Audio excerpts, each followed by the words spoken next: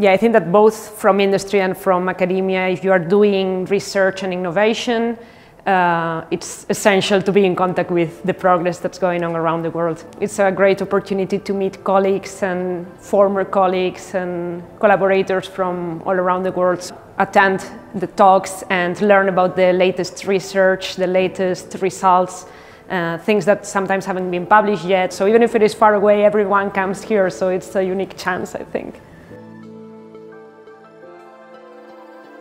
The huge diversity of backgrounds and both in terms of what country people come from and also institutions and topics people work on. I regularly take a look at the APS journals and learn about the latest advances in physics in my field and other fields.